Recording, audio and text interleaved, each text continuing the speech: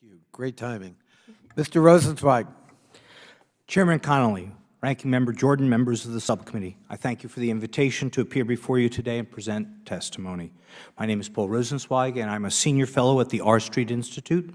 I'm also a principal and founder of Red Branch Consulting, a small consulting company, and a professorial lecturer in law at George Washington University.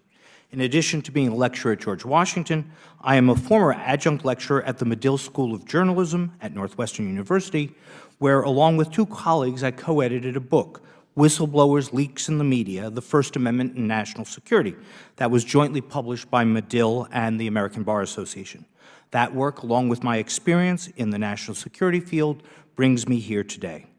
Though I'm generally thought of as a conservative, my testimony today is, I hope, nonpartisan in nature, since I believe that the issue of whistleblower protections is one of enduring interest to both parties and indeed to all Americans. I'd summarize my testimony with the following four basic points. First, in American history, whistleblowers are not an afterthought. Though they are not mentioned in the Constitution, they have a history that predates our nation's founding. Much like the free press, whistleblowers are an essential safety valve of accountability and transparency that allows America to have an effective and empowered executive branch while maintaining control over it to prevent a descent into autocracy.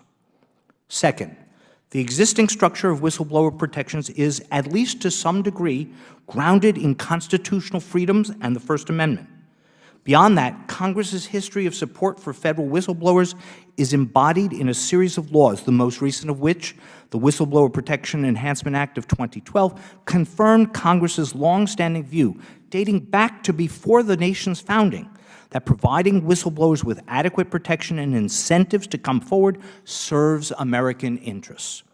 Third, for that reason, it is utterly unsurprising that whistleblower protections have always had bipartisan support, both in Congress and in the courts.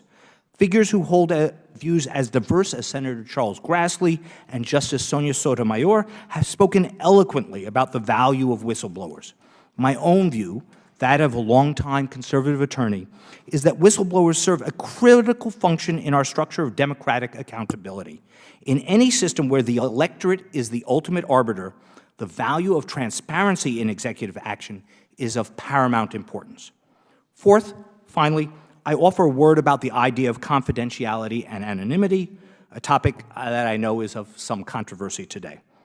I would hope that the temper of the moment would not undermine our well-grounded belief that whistleblower anonymity, when asked for, is a fundamentally positive value.